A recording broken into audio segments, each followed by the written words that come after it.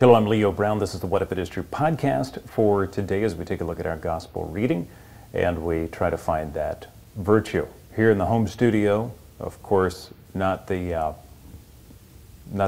typical high-techness of the radio studio, but it's spring break. So I'm working a bridge schedule here, trying to make things work. So gospel is John 4:43 through 54, and this is where we see Jesus doing a few things, coming back from Galilee with having had turned water into wine, right? That's one thing.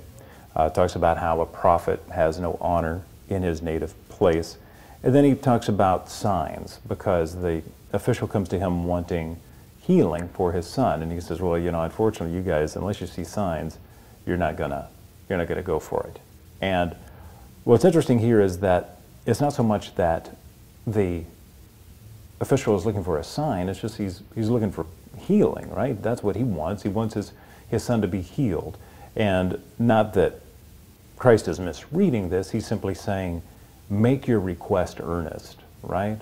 Like this guy, kind of showing, here's an example of what it really looks like to pray, because he is earnestly praying for his healing, the healing of his son. And it happens, and it works, right? And what's beautiful is that we see a transformation here in this guy, and not just his guy, but his entire family, right?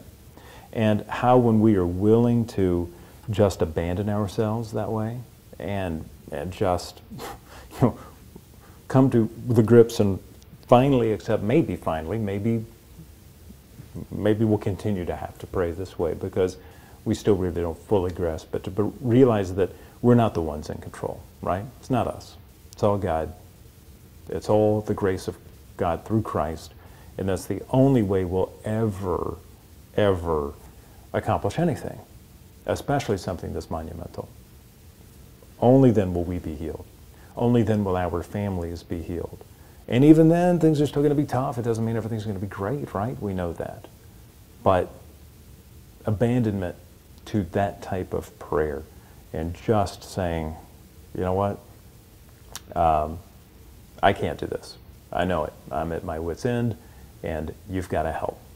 We can all feel like that at some time, and this is the logical response to that. Not seeking a sign, seeking grace. To find out more about What If It Is True, visit us online at realliferadio.com. 24 hours a day, 7 days a week, we stream there. Also 94.9 and 1380 AM. That's 94.9 FM. There's no 94.9 AM, by the way. In the Lexington area, you can hear us on your radio there. So check us out there and enjoy. This is the What If It Is True podcast. I'm Leo Brown. God bless.